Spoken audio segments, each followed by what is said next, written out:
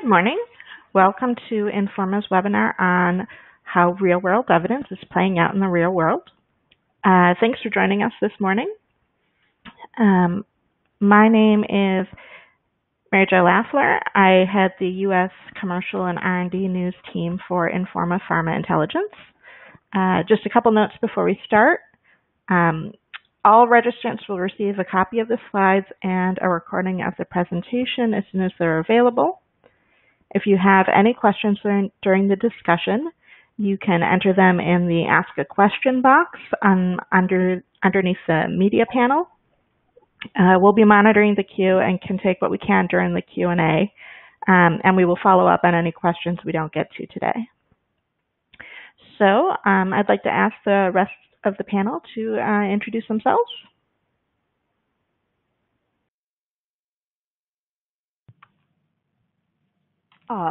I am Bridget Silverman. I'm the managing editor for U.S. Regulatory Analysis at the Pink Sheet.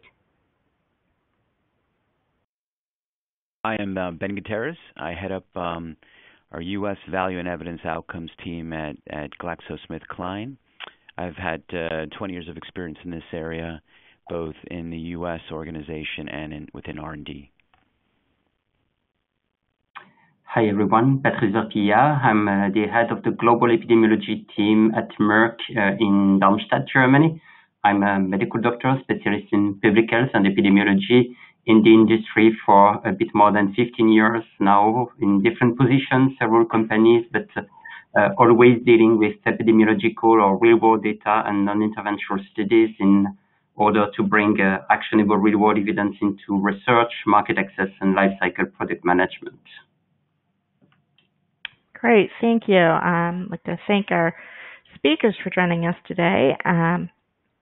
Certainly, real-world evidence has become a very hot topic for industry and really affects multiple areas from development to registration to the market. It's taken on increasing importance, strategic importance to the pharmaceutical industry in recent years, spurred on by technological advances. The opportunities for its application keep expanding too, from showing real-world outcomes to prove a medicine's value to payers, to better pharmacovigilance, to better demonstrating clinical effects, to even supporting efficacy claims with regulatory agencies. It has the potential to unlock greater efficiency and a more accurate demonstration of drug effect and value. But it's still a young field, and there's a lot of learning to do. There are concerns about it being less scientific than traditional randomized controlled trials, that the data can be sliced and diced with ease to find desired results, and that there can be inconsistency in methodology. Today, we're going to go through the latest thinking from the U.S. FDA, including the recently released framework for real-world evidence and what it means for industry, and look at what we can learn from Pink Sheet's review of drug approvals that have successfully used real-world evidence. Ben and Patrice will help give us perspective on how industry is adopting real-world evidence and their experience with incorporating it into clinical and commercial strategy. And then we'll go into a Q&A as our time permits.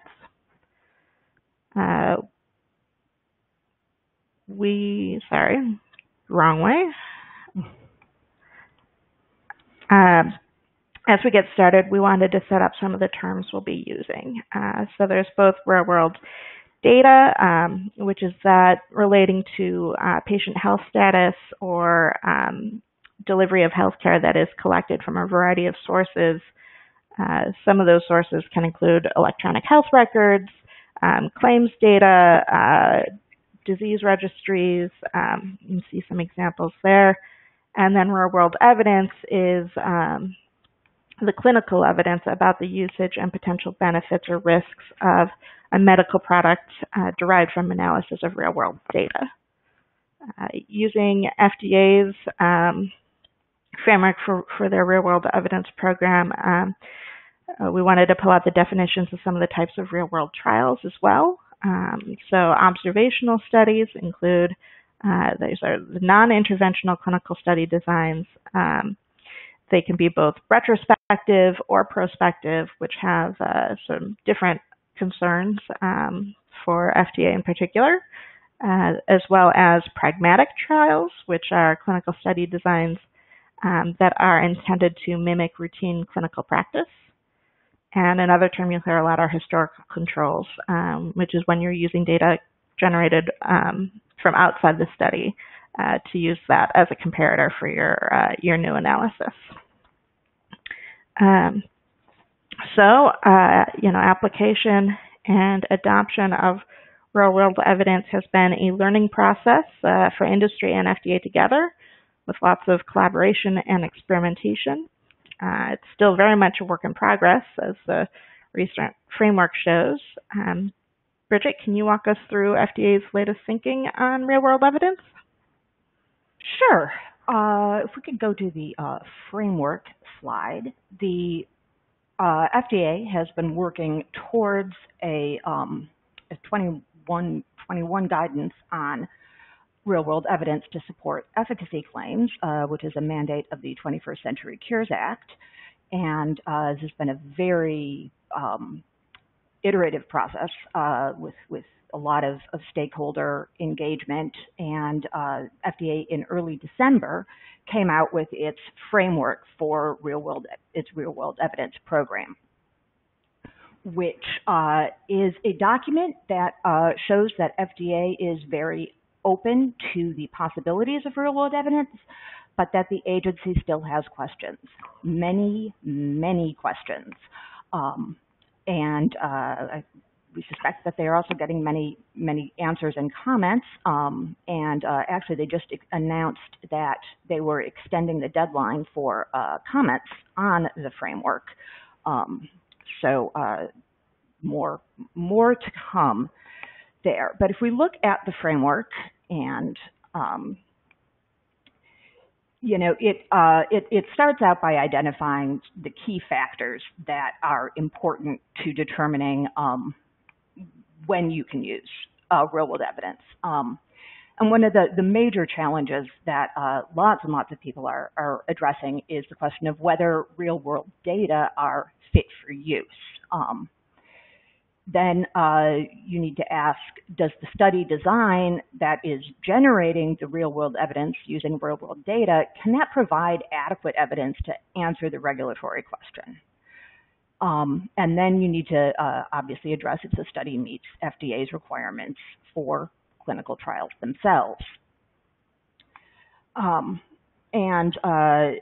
has discussed a number of different types, and I'd like to actually go ahead here to a different slide to look at. FDA is interested in pragmatic trials, which are ones that we haven't really seen a whole lot of experience with in regulatory decision making yet.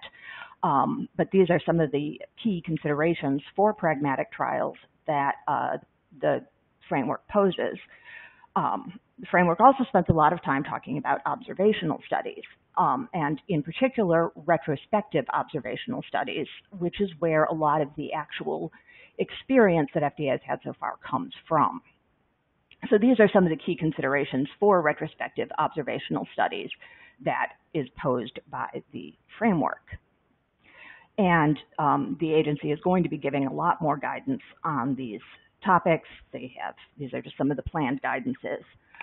But if we go back to looking at what FDA, real-world efficacy in FDA's efficacy decisions to date, we see that FDA actually has relied on real-world evidence largely from historical controls and universally in very rare disease settings, often in cases where there are additional problems to patient recruitment that, so FDA is really, it's been a case of real-world evidence has been something that's been a response to exigency more than a choice.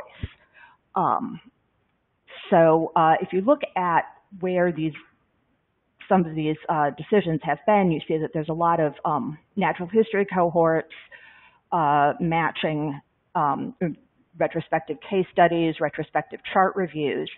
But what I think is really marks an inflection point are the approvals of Amgen's Blincyto and Merck KGaA, EMD Serono, and Pfizer's Bavencio, which are cases where, while they were approved with real-world evidence for orphan indications, these are not orphan drugs. And this is a setting where I think, you can really see a chance for FDA to get much more comfortable with real-world evidence. One of the important ways that is that these have been accelerated approvals. So there is a confirmatory trial. And in the case of Blincyto, their Tower trial did confirm the accelerated approval analysis that had been based on matched historical control data and a model-based projection. Sort of providing, again, this just a case where it was validated. Why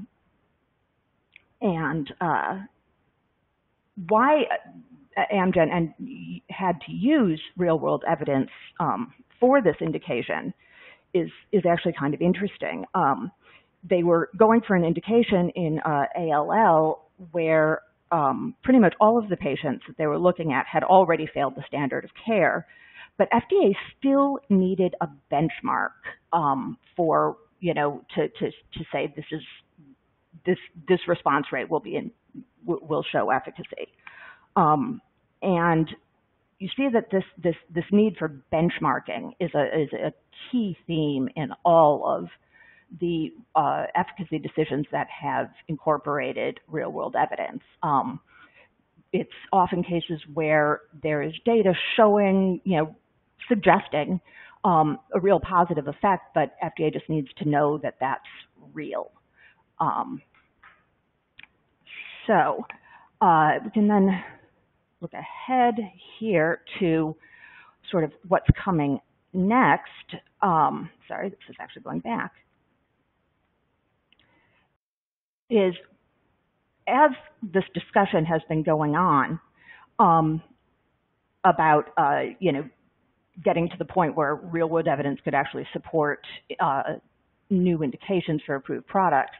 In the meantime, we're seeing a lot of incremental regulatory steps, and we're seeing that FDA is increasingly open to incorporating real-world evidence into to sponsors incorporating RWE in their clinical development programs in ways that maybe not are directly as a comparator arm for the pivotal efficacy assessment, but that are very important to determining the risk-benefit ratio of the drug. You're seeing, obviously safety is the area where real-world evidence has the most experience and track record, but we're seeing it, being used much more prospectively. And if you look at the case of Shire's Motegrity, it was a drug where there was a really significant concern about a class safety risk. So the company proposed that they would do a retrospective cohort study to find the relative incidence of major cardiovascular events between prucalopride patients and matched comparators from the European marketing experience. And they actually are pulling from 5 different European data sources, a lot of sort of very interesting country level data collection there. But, this is a case where, Motegrity's efficacy is not really in question. What's in question for FDA is whether the risk-benefit falls on the side of approval. And you could really see that the ability to do this kind of a retrospective cohort study provides that additional confidence. We're also increasingly seeing companies talking about using real-world evidence-based strategies to support new or different outcome measures in clinical trials. It's a company called Biohaven that does neurology, orphan diseases. They've got a troriluzole drug where they did a trial, a phase 2-3 trial it looked good. It was, but it didn't meet the endpoints. And then when they went back and did a post hoc analysis, they decided that one of the reasons that the trial had failed was that the scale that they were using had some issues that they wanted to modify, and they thought that they could do a better job. So in order to support the modification of the scale, they used real-world evidence by applying the modified scale to a natural history reference cohort, and then which did help to convince FDA, and they are indeed going ahead with another phase 3 trial using this modified scale. Bluebird Bio is another example here. They've got a Lenti-D gene therapy for a very rare disease, CALD, and their pivotal trial will, all the patients will be receiving the gene therapy, and then their responses will be compared against a clinically meaningful benchmark that was based on a retrospective natural history analysis. So again, you see this importance of benchmarking. And then the safety analysis will also is going to use real-world evidence quite extensively because it will be comparing the patients in the trial with both a prospective and a retrospective observational study, because they didn't feel that they could have the standard safety data set for that drug. So these are just, and you know, we've got several more examples that are coming up in an article in the Pink Sheet. But that FDA is definitely open to creative and flexible use of real-world evidence in ways that might fall short of the 21st century cures vision, but are nonetheless very important and crucially providing experience for both the agency and sponsors in addressing this new type of evidence. And Mary Jo, I'm going to hand it back to you. All right, thanks. I think, it's great to have all of those regulatory examples, and as Bridget noted, some of them will be appearing in more detail in the Pink Sheet. And again, to let everyone know that you will be receiving a copy of these slides and can click through to some of the articles that we've done on them. As I do know, the Pink Sheet has done a great job going through the details of a lot of those early examples. But we also wanted to get some examples of actual clinical trial designs from our industry experts. So moving on to those, Patrice, do you want to walk us through your example? Yes, sure. So that's the example of, this one. The example of one anti-cancer drug, so avelumab or Bazencio, and this is definitely an example of an external control study to support the clinical development. And you may have heard just before the historical control, but I think that more and more people are talking now about not so much historical control, but more external control, even regulators, because I think that they are right in the sense that they are not so much interested in historical control, meaning what happened several years before, specifically in oncology, where it's a domain where things are moving very quickly, but more control who are as much as possible contemporaneous of the clinical trial setting. So looking at what happens currently in this real-world situation, and here typically we are in a setting which is very specific because we are talking about Merkel cell carcinoma, MCC, which is a rare and very aggressive skin cancer that occurs most frequently, I would say, in elderly and immune-compromised patients. We had estimated, based on the literature review, that there were approximately 1,500 cases of MCC per year in the USA. And the incidence has dramatically increased over the last 20 years, unfortunately. The point is that it's also a very aggressive disease, so with a relatively poor prognosis. And among the patients which are diagnosed with local or regional disease, what I remember was that the reported rates of recurrence was most of the time around 50%, and the 5-year overall survival was around 40%. So quite high mortality, even higher than other skin cancer. And in this setting, unfortunately, the response to traditional chemotherapy in metastatic disease were often not durable, with very low overall response rate and then overall survival. So given the rarity of the disease and the poor prognostic also for these patients with stage 4, so metastatic disease, which were the target population, it was very challenging to perform randomized head-to-head clinical trials comparing chemotherapy with our PD-L1 immunotherapy.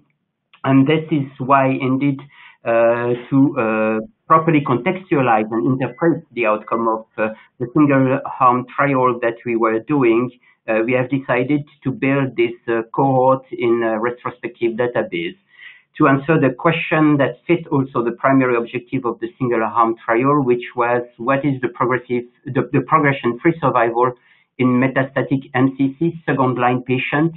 And once again, I like the way you phrase it before. It was really to benchmark the results of the clinical trial with these results of the real life, more than comparing, because we were in a very small population, and you will see in the graph below that we ended with only 14 patients in real life, even if we use a large electronic health record data set provided by McKesson Specialty Health. So we had established a collaboration with them in order to do this study. So you see on the left side, indeed, that's the results of these analyses in the real life setting, where we were able to show that the median progression-free survival was around 4.6 months. And I put on the right side, in fact, the results of the clinical trial. And you can see that if we limit, as you see it, to the period of 5 months, then it's more or less where you have no more patients in the real life, meaning that they have all progressed, which was not the case at all in the clinical trial. So I think these results were quite instrumental indeed during the approval process in the US. I think that does make a really sort of striking effect of how you can turn around those outcomes so dramatically. Can I ask if yeah, sorry, just to add something that is also key, specifically when we're dealing with real-world data. I think this was definitely, and I should have mentioned this before, not the only one study to support this. So we did exactly the same thing in a German registry and confirming the same similar results, in addition to a literature review showing what has been published before. So this was a package, I will say, and not just a one study. Great. So you're making sure you're doing that confirmation then and looking in other settings, not disease settings, but in other countries to replicate that. And I think you're saying it is quite striking that sort of being able to use this external control as a way to measure this effect and to show what the drug can do in this setting is a great example of applying real-world evidence collection. Is that something that you guys are trying to replicate? What are your learnings from your experience with the Bavencio and MCC example?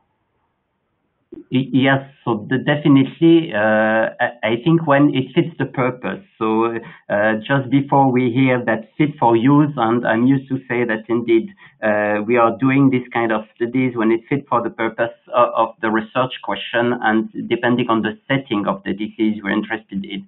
But it's true that in rare diseases where like it's written there is no evidence-based standard of care, it's very challenging to find the right comparator.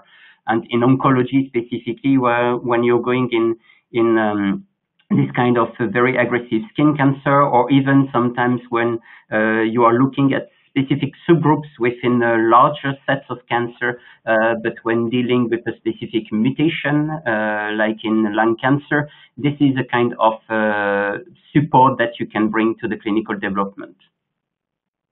But for this, you need to find the right data with the right, I will say, assessment of the outcomes, the right biomarker information to identify your population, and so on. So there are also lots of conditions that needs to be fulfilled for this. Thanks. I think that's extremely useful. And turning to Ben, I know you selected GSK's Salford study, which has been one of the most ambitious real-world trials to date. Do you want to walk us through that? Sure. So I'm going to tell you about the Salford lung study. I'm going to start off with a little bit of background and then talk about the study. So at the time we initiated this study, we had a number of new respiratory medicines we were launching. And the Salford lung study looks at a medicine that's called Breo in the U.S. It's called Relvar in Europe. And it's a new inhaled corticosteroid, long-acting beta agonist dual therapy. What was unique about it was a new device, new molecules, hopefully leading to better outcomes. But we recognized early on that it may be difficult to show those better outcomes in a traditional clinical trial. We wanted to demonstrate that in a real-world setting, and we thought European HTAs and payers would be asking for this evidence. So we planned this study prior to getting the drug approved. So we think that this is the first pragmatic clinical trial initiated before the medicine's actually approved and available in the marketplace. So that's sort of the background. And then in terms of the study, we were, it's a pragmatic clinical trial, so we randomized patients to Relvar and then to usual care. We evaluated patients over 12 months, and the goal was to run it as a clinical trial because of the need for some monitoring, and it was pre-approval, so we needed to ensure safety. Appropriate safety monitoring, but make it as real world as possible. So some of the challenges we had to overcome were around making sure all the clinical information systems, for the Salford area we were able to link them all, and so there was a bit of work around infrastructure. We had to evaluate the quality of the data. The primary endpoint here is a questionnaire. It's the asthma control test. So we did have to build in data capture that wasn't in the EHRs. And the other thing I would like to point out is this is open label, which you would expect given it's a real-world evidence study, but that presented some challenges later on. Ran this study over a couple of years. We've gotten the results. We show some positive data here that we've presented to a number of HTAs and payers around the world. I think HTAs and payers recognize the complexity of running the study and are using the results in terms of evaluating our medicine. But we're still talking to regulators about the acceptance of this data. And the one thing I'll point out again, given it's open label, there's some challenges with an open label study where you've got a subjective endpoint. An endpoint that the patient's reporting as a result of the study. So that's some of what we had to deal with there. I think in terms of some of the learnings that we're using for future studies, there's a bit of work to understand the data you're accessing, the quality of the data, and the ability to run these studies very efficiently, so that you can read them out more quickly. This one took a bit longer than we expected. And I think the other thing that I think is important to consider is how will the results be accepted by the different audiences. This was a focus on HTAs and payers, and I think we met that objective. But then if you want to have a broader application with regulatory bodies, have you had a discussion early on about the acceptability of this evidence given the design and the capture of information in terms of using it for other applications. Well, thanks, Ben. Could you tell us a bit about sort of the reception you've had with HTA agencies and payers, their reception of the Selford data? I think in general, it's been well received. They understand the complexity of running a study like this. As you can see on the slide, it's had over 4,000 patients. We were tapping into the EHRs. We were linking to pharmacy records, and we were trying to make it as real world as possible. And then we found superiority on the asthma control test, so an improvement in asthma symptoms. So I think they've been very receptive. It helps inform the thinking about the value of the medicine versus available therapies for treatment in asthma. And so we've used it in the U.S. as well. So I think there's a great reception of the data and an understanding that this is difficult to do, but also an expectation that we should be doing more of these. And that's sort of the next step for us in terms of figuring out how to do more pragmatic clinical trials or just more real-world evidence studies to demonstrate the value of the medicine. So typically we're demonstrating the value of the medicine, looking at efficacy and safety in clinical trials. Then the next step is, do we see the same benefit? Do we see a better benefit in the real world? And certainly in the U.S., we're hearing more about that from payers. And I think also in Europe, depending on the competitive environment, that's also an important element in terms of evaluating a medicine. Great, thanks. I think having these examples gives a sort of a great framework we can use as we talk about some of the real-world implications of real-world evidence. I'd like to remind everyone that if you have any questions about any of the examples we've gone through or anything else you'd like the panel to discuss, you can use the Ask a Question box below your media player, and we'll take a look at those. We'll be monitoring the queue and fit those in. I'm going to get things going with just a sort of general question to Ben and Patrice. And I know we'll just have some examples of our relevant coverage scrolling through as we talk. Let's just highlight some of the issues that we've been looking at. But Ben and Patrice, we've seen how FDA is defining real-world evidence. Curious, how you guys approach those definitions and how you work with real-world evidence and data in your roles. Shall I start? Yeah. So go ahead, Ben. Well, so those definitions you have, I think, are consistent with how we think about real-world evidence. I think the challenge is trying to understand what research question you're trying to answer. Is it a regulatory sort of requirement? Is it something for payers? Is it some other questions you're trying to answer? And then what's the right research design? What's the appropriate data? And will it be robust enough to to have an impact with the right decision maker? And so I think that's where we're working towards, trying to understand where does real-world evidence really fit in trying to answer questions about effectiveness, safety, or value.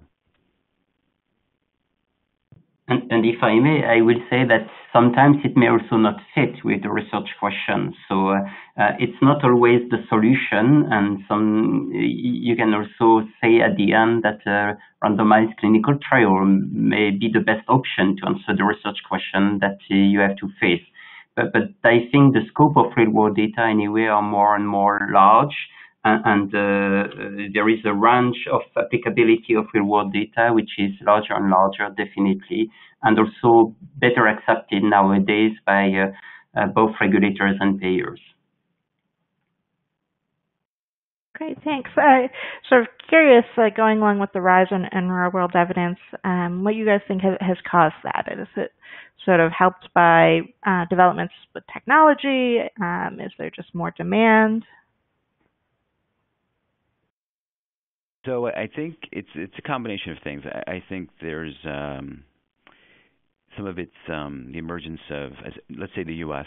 In the U.S., I think with the advent of electronic health records being broadly used, there's, we go beyond administrative claims data to EHRs, and so there's just more data available. And then technology available to process the data has advanced quite a bit.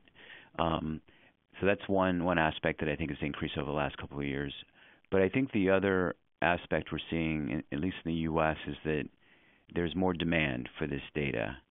And it's, again, about answering a question that can't be answered in the clinical trials.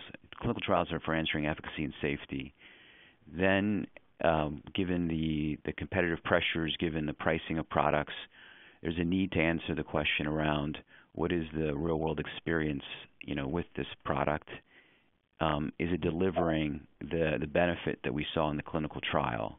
And we're hearing that more and more from U.S. payers on an increasing basis, and there's an expectation that we're going to bring that evidence to them, a few years after launch when that evidence is, the data is accumulated.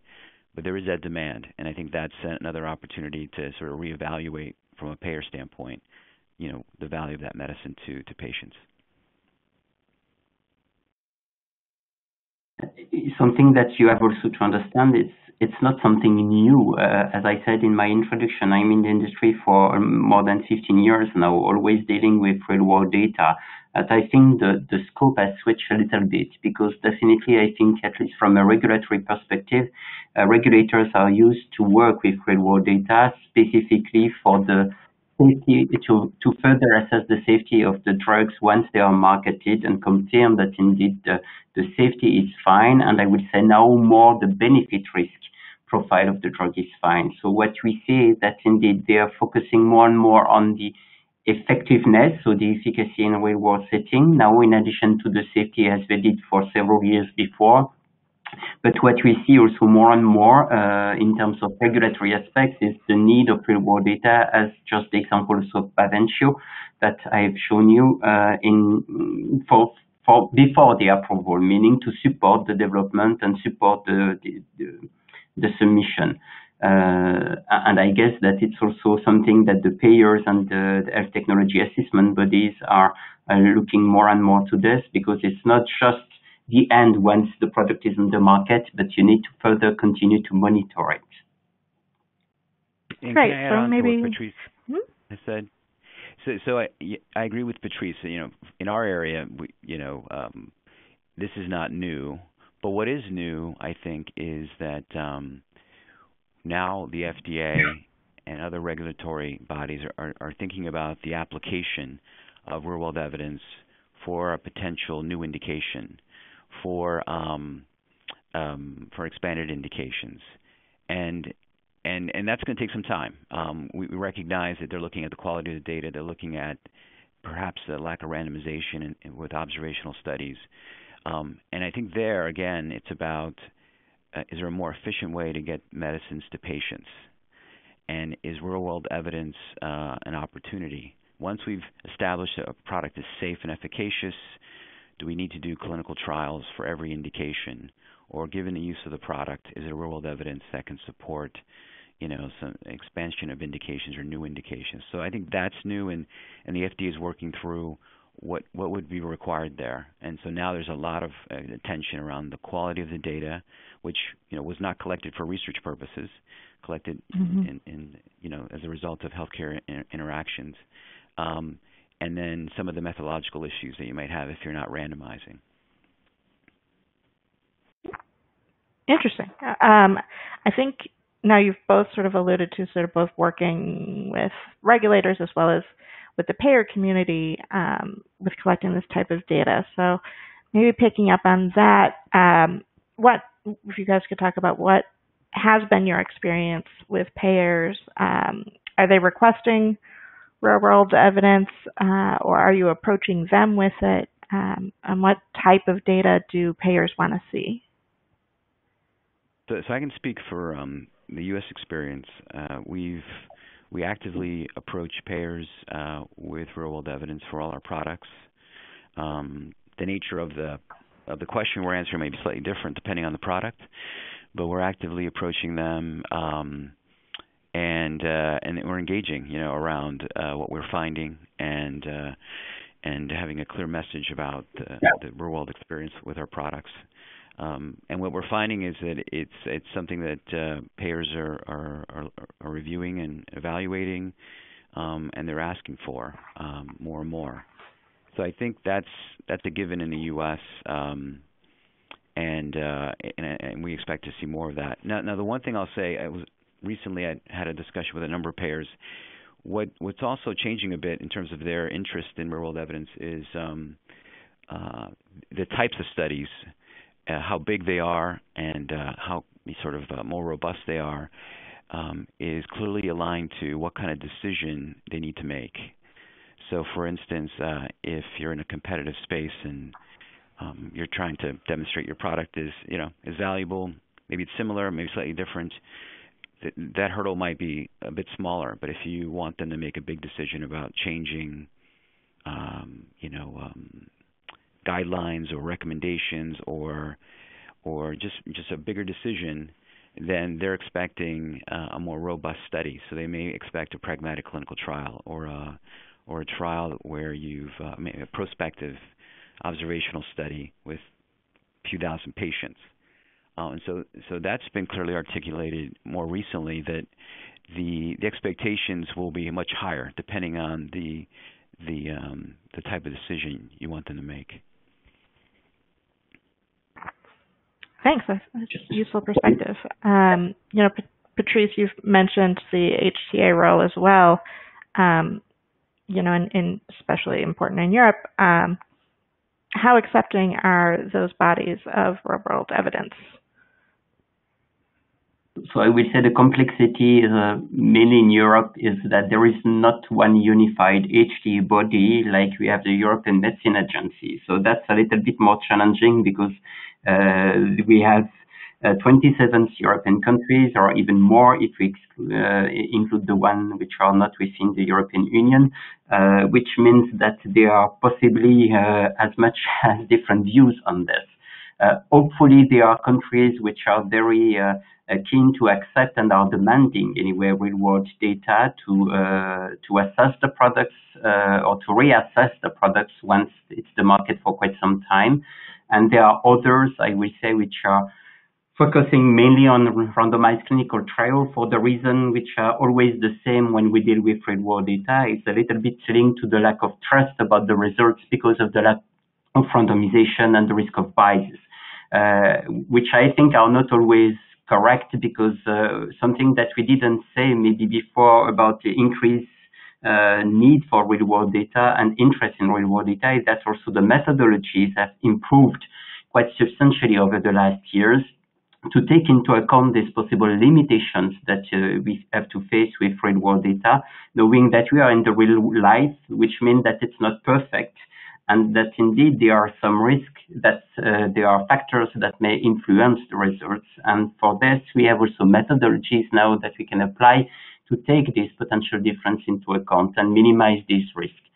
So that's why also possibly there are countries where this methodology developments are more advanced, and then they are more interested in seeing how this can be applied to real-world data and accept data coming from the real world compared to others. Do you need different types of data for payers versus regulators? You're sort of talking about some of the quality issues and controlling for to be sure you're doing the right assessments. Are there different sort of requests coming from the different stakeholders? So I would say for Europe, it's maybe yes and no. I would say they are looking possibly at different things, the regulators and the payers. But what's important is that what we have in Europe since few years now is the possibility to have a joint assessment or a joint scientific advisory committee discussion between the European Medicine Agency and the HTA bodies or representatives of HTA bodies in Europe. So the objective there is definitely to try to fit both kinds of demands, meaning that you have to satisfy indeed what will be accepted and needed for regulatory purpose, but you can also sometimes add additional elements or questions that will also fit the needs of the HTAs. So that's something that is developing more and more. I think one thing that we're starting to sort of see from the FDA is very interested in, when is real-world evidence something that you can trust? And I recently spoke with Nancy Dreyer, who's the sort of head real-world evidence honcho at IQVIA, and she was really emphasizing that we need to be careful that we're not looking at real-world evidence and demanding the same sort of quality and asking the same sort of questions of it as we would a randomized clinical trial. And then you look at somebody like Bob, I think it was Bob Temple, who stood up at one of the real-world evidence meetings and said, "I don't want to preside over the death of the clinical trial." That these are all that this is an area where we need to be very careful about making sure that we're not asking data to do what the data really isn't best suited to do. It's a great reminder. Thank you. Just sort of sticking with looking at the commercial implications before we get back to some of the regulatory side. What there's been in the U.S. A big shift towards some value-based pricing models. How can real-world evidence help with this and really show, really help price drugs based on their demonstrated value? Right. So this is where I think it's a bit of an art. So real-world evidence is important to inform value-based contracting in understanding how you're going to measure outcomes in the real world. And so my team does a lot of work with the value-based contracting team around understanding what data is available, what can we demonstrate in the real world that makes sense. Each product's going to have each medicine will have a sort of a different endpoint, a different set of information that's captured in a real world setting, and then informing those negotiations. And typically a payer will have their own data as well, right? So they can also check to see, does it make sense to measure this outcome measure. Can we measure it on our end? Can you guys measure it? And are we agreeing that this is the right approach for developing a value-based contract? So it becomes more of a. The one thing I'll say is that it's less about running trials and studies. It's more about having the right data and being comfortable that you can measure something tangible that you can agree is a measure of the benefit of the medicine, and both parties are very comfortable with that. But certainly the work that's done in the trials and also in your traditional real-world evidence studies informs that value-based contracting discussion. I think one place that to really keep an eye on where real-world evidence could be very important to ultimate pricing is going to be gene therapy. With the one-time curative potential, having good natural history data to say, this is why you should pay $2 million or whatever for a one-time thing is going to be important, not just for regulators, for benchmarking for regulators, but also ultimately to support the prices, which are going to make a lot of people's stomachs drop when they first hear them. And I'll add to that. So in addition to the natural history data, I think there's a natural need to follow those patients over time, right? If you're curing a patient, you're going to have to demonstrate that patient is cured. You're going to have to follow them for a certain amount of time to understand that. And so and again, we're not directly in this space, but we've certainly have thought about it. Are the payments all up front, or are the payments over time? And are you basically collecting real-world evidence on that patient for a number of years to demonstrate that the cure is durable? Great, thank you. I think it's an interesting space to keep watching for those angles. Trying to get back to maybe some of the regulatory concerns, and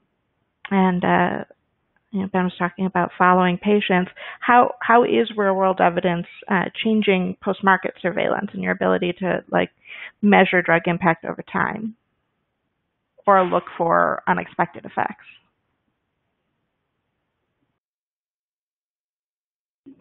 So I would say if you talk about an expected effect, then it can be either on the safety side or on the effectiveness side. So the long-term effects are always challenging to assess because you need to have also the right data source for this, or to build a study which will take some time to collect this information. But that's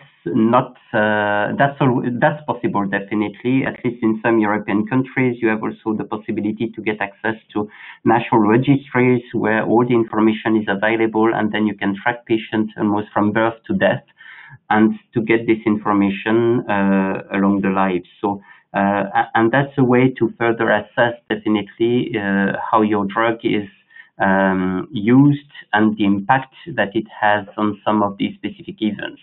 In that case, it's less applicable, I would say, in rare disease, because if you're looking at unexpected effect, except if it's really large, but I would expect this to have been already observed during the clinical development, then it's more something which will be either after long-term use or in some specific subgroups, or with not so frequent to occur. So in that case, you will need also quite a large population to assess this for a long time. In the rare disease space, there has been a lot of work by disease advocacy organizations in some cases, which actually ties in with FDA's emphasis on patient-focused drug development, where organizations like Cure SMA or the Cystic Fibrosis Foundation are starting to really collect these very rich data sets on the natural history of the disease. And in some cases, there have been efforts specifically to make sure that these are widely available data sets. And FDA's recent draft guidance on rare disease development is extremely enthusiastic about natural history studies as a way to know the field. But again, some of these are long-term projects. But if they are in the public domain, then other people can use them to guide and inform more efficient drug development and usage. Thanks. I think there is a similar initiative in Europe. The European Medicine Agency has just released a few months before the end of last year discussion paper on the registries, and there were quite some initiatives and meetings at the European Medicine Agency since 2017 about this specific disease, and specifically I will say more rare disease like cystic fibrosis and others, and try to ensure that indeed the registries that are built in different countries can be first sustainable, because that's one of the key topics when we're dealing also with long-term effect. We need to ensure that the source will still be there when the data will be needed. And also maybe to optimize the use of these registries with a kind of standardization of the data which are collected, so that we can also pull data from one registry to another. So there were many topics that are indeed as a priority for at least in Europe, like I guess for the FDA. Great, thanks. I'll note that we already have a bunch of great questions in from the audience. So I'm going to start asking some of those. Ben, for you, other than the open label component of the Sulford study, what about the design made it a pragmatic trial? And maybe just also we've got a couple questions about pragmatic trials. So let me see if I can really how you guys are thinking about those. Yeah, let me see if I can cover a couple of these. What made it pragmatic? So basically the patients are randomized, and then we try to leave them alone as much as possible. They picked up their drug at the pharmacy. There were no planned visits, and minimal interaction with the patient. And so the clinical information systems collected whatever visits they had, hospitalizations, and so forth. I think there was a couple of other ones about pragmatic trial. Is there anything else that I could cover? So just to be clear, there was a traditional phase 3 trial running for the product. So we were going to show efficacy and safety in a traditional RCT. This was a study to demonstrate the benefit in a real-world setting. So, and that's always going to be the case, I think. These real-world evidence studies are always going to be complementary to a clinical trial. And maybe in the future they will replace certain clinical trials, but it's still not clear, what types of clinical trials they would replace. And then there's a question about maybe related to this cost and financial upside. I would say that the expectation is that we should be able to save money in running these studies because we should minimize data collection because the data exists or is being collected through the healthcare system. That's still not there yet, but I think as we move forward and we're able to run studies that are using data that's observational in nature, it's the data's been collected retrospective and it's robust, then there's a lot of savings both with cost of running studies and with time. If you can quickly do an analysis in 6 months instead of 2 or 3 years, that saves a lot. There's a lot there in terms of impact. If I may add to this, I think that one of the key criteria also there to be accepted as the real evidence will definitely be linked to the quality of the data, which is also in this area of real-world data a key topic, at least for regulators in both sides of the Atlantic Ocean, I will say. And it's very challenging because in real life, indeed, most of the sources that we are using, which are either claims databases or EMR databases or registries, disease or product registries, are most often not built for the purpose of your research questions. So it may be good that addresses for some questions, but may be bad for others. So you definitely need to assess the quality of the data, and if you need to ensure that this quality is high enough to provide the robust evidence, it has also a cost because you may need some validation studies before or additional data collection to complement the secondary use of data. So it's also something that you need to consider because cost is one point, but also, as Ben said, the time is also another one. Thanks. Let me leave us with one more question, and I'll remind people we'll follow up on questions we haven't gotten to, but it's been a lively discussion. We appreciate everyone's attention. So let's leave it with how did you, Ben and Patrice, how did you overcome the challenges of convincing your colleagues, regulatory in particular, to take what would have been perceived as risks at the time? So we just went through this recently, and it starts with what challenge are you addressing? External challenge. We need evidence to demonstrate, a result to payers, and our clinical trials aren't sufficient. And again, getting back to my point around how big of a decision is it? Do we need a pragmatic clinical trial or a prospective study? And so it does take a lot of work. You don't start with regulatory, by the way. You start with, the needs of that medicine. Typically, you're dealing with the commercial medical leads, and then you're building the case, and then you're also bringing along regulatory as well. in terms of why this study is going to answer the appropriate question.